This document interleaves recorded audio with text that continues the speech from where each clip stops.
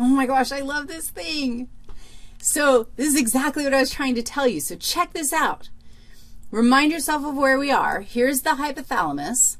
You notice that this image actually has neurons in the hypothalamus, and the neurons are sending a message and then dumping chemical hormones into the bloodstream. And look at this little capillary bed right here. So you have hypothalamus dumping hormone into a capillary bed. Notice that then supernetted, which makes sense because it's like small so that you can dump in your hormone in a directed place.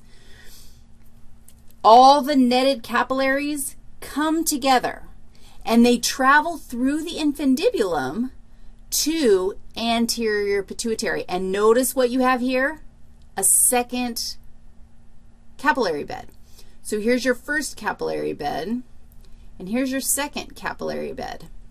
At the first capillary bed, hypothalamus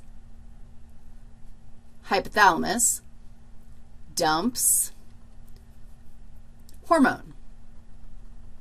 These are special hormones that are designed to initiate the release of other hormones.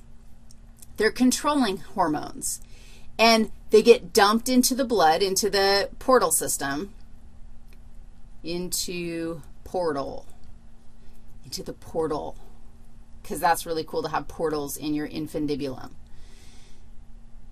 Those releasing hormones travel to ant pit. Guess how many releasing hormones there are? 6. There's 6 different releasing hormones that the hypothalamus can possibly dump into this portal system.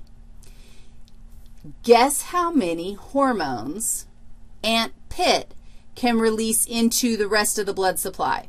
So here's capillary bed number 1, capillary bed number 2, to the body.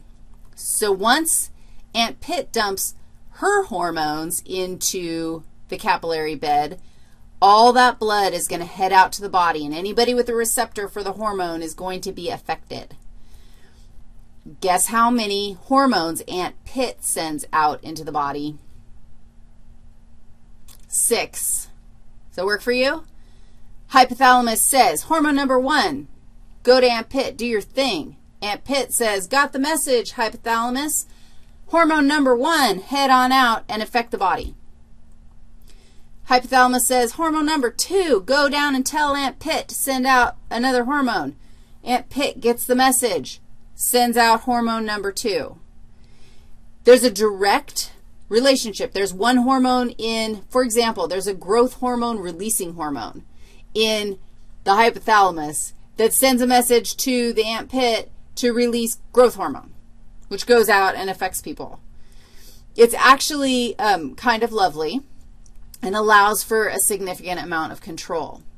This is ant pit. Darn it, I have a picture of post pit. I'm going to have to show it to you on the next one because I didn't get it ready yet. But I'm going to draw post pit for you. I don't need this stinking picture to be done for me. Watch. Remember what we said post pit is doing? Look, I'm going to make my own neuron because ain't nobody going to stop me. Look at what's happening. Is this neuron synapsing with the, what's it called, capillary system, the portal system? No. This neuron is going rogue. It's going all the way into post pit. And the neuron itself is going to actually dump the hormone into the bloodstream. So let me add my own additional blood supply here. And there are only 2 hormones that are released by posterior pituitary, as opposed to 6 hormones being dealt with by anterior pituitary. Posterior pituitary, nervous system, nervous tissue. Anterior pituitary, endocrine tissue, glandular tissue. I'm not going to make you remember all the hormones, but if you want to remember them, you'll be ahead in physio. Okay, let's talk about now some specific glands that are elsewhere.